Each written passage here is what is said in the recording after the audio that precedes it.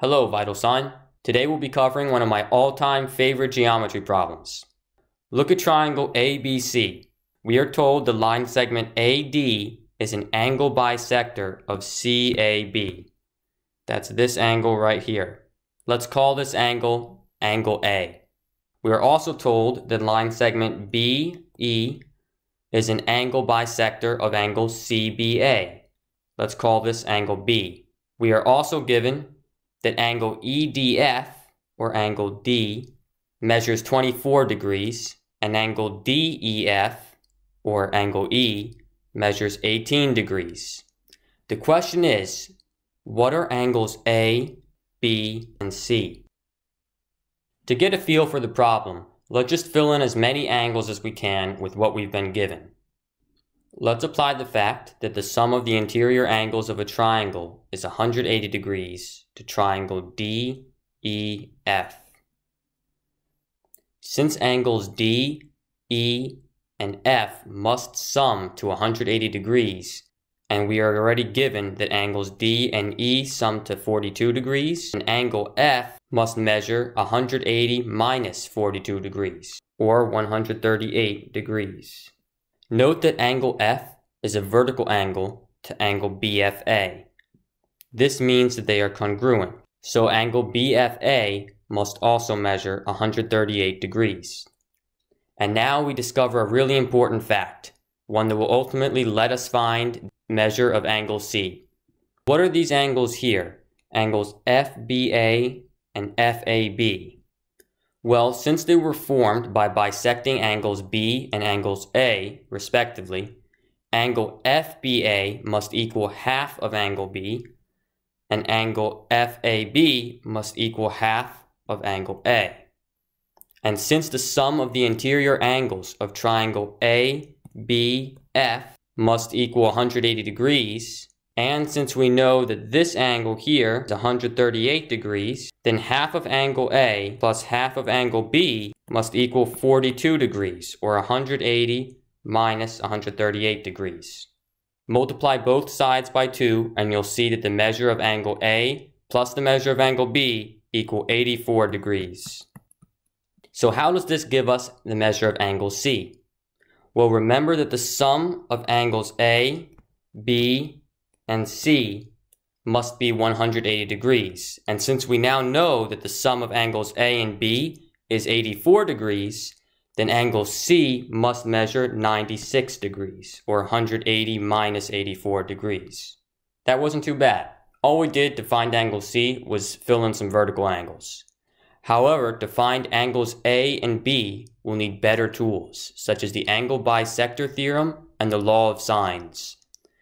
The angle bisector theorem says that the ratio between the two segments formed by an angle bisector, in this case we could look at that as segments CE and segments AE, is equal to the ratio between the other two sides of the triangle.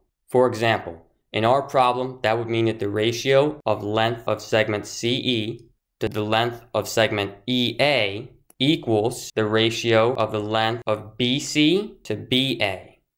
Similarly, the ratio of segment DC to BD is equal to the ratio of the side CA to BA. In other words, the ratio of the segments equals the ratio of the sides. Feel free to pause and think about why the angle bisector theorem is true. I'll show the proof at the end of the video. This is going to be really useful for our problem. Next, let's introduce the law of sines. In a triangle, the ratio of the sine of an angle to the length of its opposite side is equal for all angles in the triangle. So what does this mean in the context of our problem? Well, according to the law of sines, the sine of angle A divided by the side length of BC, or the side opposite this angle, equals the sine of angle C divided by the side length of BA, or the side opposite angle C. And those two ratios are equal to the ratio of the sine of angle B to the side length of CA, which is the side opposite angle B. We can write this out as sine of angle A divided by side length of BC equals the sine of angle B divided by the side length of CA equals the sine of angle C divided by the side length of BA. Now, to show you an important equivalent statement, let's just look at these two left parts of our equality. I'd like us to multiply both sides by side length BC and by side length CA. This is called cross multiplication. This is the result. Now, let's divide both sides by the sine of B and then divide both sides by side length CA. This is our result. So what this is showing us is that, and let's zoom out here a little bit, the ratio of the sine of angle A to the sine of angle B equals the ratio of side BC to side CA. So look at that. The ratio of two sides in a triangle equals the ratio of the sines of the angles opposite those sides. So the ratio of the sides equals the ratio of the sines. Feel free to pause and think about how we can connect the segments to the sides to the sines with these two laws in a way that lets us solve our problem. So here's how we'll go at our problem with these two theorems. If we can find the ratio of segment AF to segment BF, we will know the ratio of the sine of half of angle B to the sine of half of angle A. And since we also know that half of angle B plus half of angle A equals 42 degrees, we can then set up a system of equations. One equation will be the ratio of the sine of half of angle B to the sine of half of angle A, and the other equation will be that A plus B equals 84. We can graph this system with angle A on the x-axis and angle B on the y-axis, and the point where both equations intersect on the graph will be a point where the x and y coordinates add up to 84, and the sine of the x-coordinate divided by the sine of the y-coordinate is the same as the ratio of the sine of half of angle A to half of angle B. So how can we first find the ratio of segment AF to segment BF? Well, first, let's consider triangle DBA. If you notice, its angles are angle B, half of angle A, and some mystery angle, ADB. Well, if you look at it this way, triangle DBA is basically the same as our original bigger triangle, ABC, in that we kept angle B the same, halved angle A, and then added half of angle A to angle C. That's really all we did to get triangle DBA. So the measure of angle ADB, that's this one right here, must be 96 for angle C plus half of angle A. Next, consider segment BE. It's still a bisector of angle B, but in this case, let's view it as a bisector within triangle DBA. It splits segment DA into two segments, DF and AF. By the angle bisector theorem, the ratio of the length of AF to the length of DF must equal the ratio of side BA to side BD. And by the law of sines, the ratio of side BA to side BD equals the ratio of the sines of angle ADB to angle half of A. So let's just take that in and think about what that means.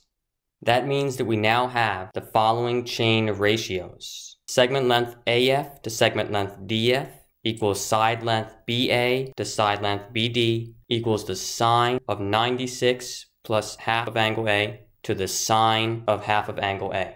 And with this last ratio, we can now write the length of AF in terms of DF. And this is going to be a big breakthrough for our problem. Let's just take out the middleman here and equate these two ratios. And now if you multiply both sides by segment DF, we get segment length AF equals this ratio here times segment length DF. Now that we have an abstract form describing the length of AF, let's find an abstract form of describing the length of segment BF. Then we can compare these two and we'll have our ratio. So consider triangle EAB. Let's look through its angles. It has angle A half of angle B, and a mystery angle, AEB. So what is the mystery angle? Well, the same way that we found mystery angle ADB from our last triangle, we can find AEB. Because remember that triangle EAB, the one that we have highlighted here, is the same thing as our original triangle, except that we kept angle A the same, halved angle B, and then added half of angle B to the measure of angle C. So really, this angle here is just angle C plus what we took away from angle B, which will be this right here, half of angle B. And that would be 96 plus B over 2. And keep in mind that line segment AD is still an angle bisector of angle A, and that it splits side BE into two segments, BF and FE. By the angle bisector theorem, the ratio of BF to FE equals the ratio of side BA to side AE.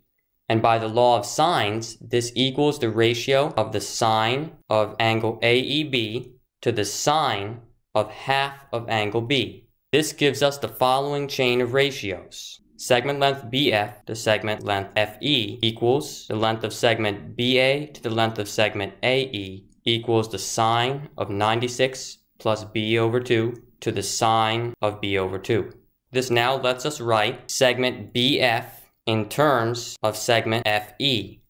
Again, let's take out the middleman here, equate these two fractions, and multiply both sides by segment length FE.